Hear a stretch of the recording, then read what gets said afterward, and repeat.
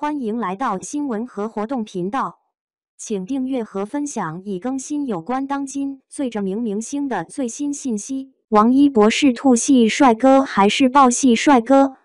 杜华评价王一博引发众愤。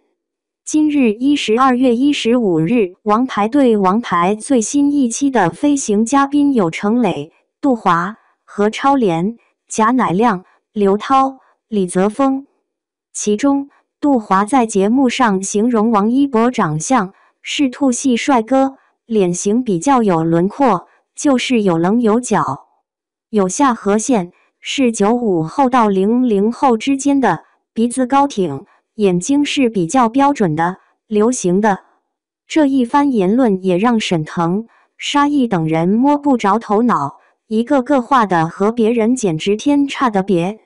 网友也纷纷表示，杜华是会形容的，但是王一博的粉丝也纷纷跑到评论区底下不满此等兔系帅哥的评价，指出应该是豹系帅哥。节目还没播出完，兔系帅哥就登上了热搜，显然网友对此还是很有看法，值得讨论的。王一博的下颌线是很锋利的，眼睛炯炯有神，酷酷的就是富家少年。杜华作为王一博的老板，给自家艺人送黑搜，也难怪网友很有怨言，还恶搞杜华表情包，讽刺杜华的眼力不行。